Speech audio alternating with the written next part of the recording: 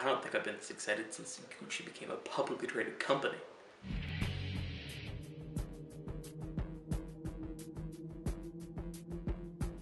Welcome to The Devil's Advocate, where I'll be showing you why Legally Blonde 2, Red, White, and Blonde is the finest in the trilogy. This movie's better than the first for a few reasons. The first being that in this movie, they cut out all the fat, as it were. They cut out the character development and relationship building, things we don't need. The first movie kept hitting you over the head with, look at her character, look what she does, look at the decisions she makes. In this one, cut away from that, go straight to the point. Animal testing in Congress.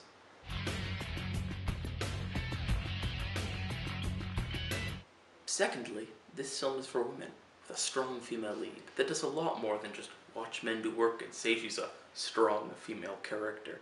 She manages to draft a bill in a single night.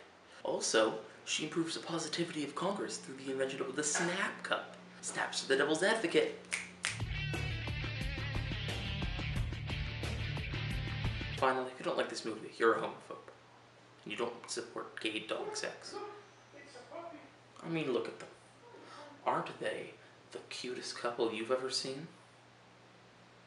That's what I thought. Thanks for watching, and join me next week when I'll be reviewing Spider-Man 3, the best in the trilogy.